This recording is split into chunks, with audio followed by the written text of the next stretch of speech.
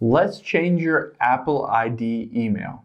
Now, if you got a new email address and you'd prefer to use that as your Apple ID, I can walk you through the steps. I'm on my iPhone. You can do this on a computer, or iPad, whatever you want. So if I open up settings here and tap on my name at the very top, you can see here's my Apple ID, and it doesn't give me an option to change that email address associated with my Apple ID. I can log out or sign out at the very bottom and sign into a different Apple ID, but I can't change the specific Apple ID email. To do that, we're going to hop out of here and open up Safari or Google Chrome.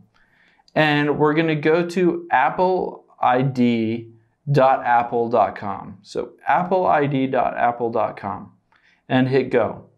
You're of course going to be asked to log into your specific Apple ID account on your phone or on your computer.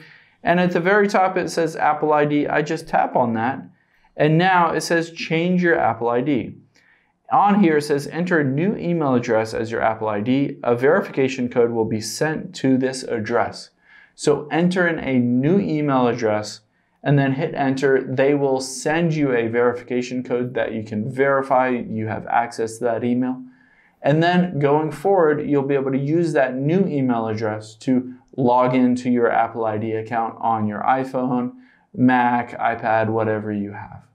Hope this helps. Thanks for your time today, and I'll see you on the next one.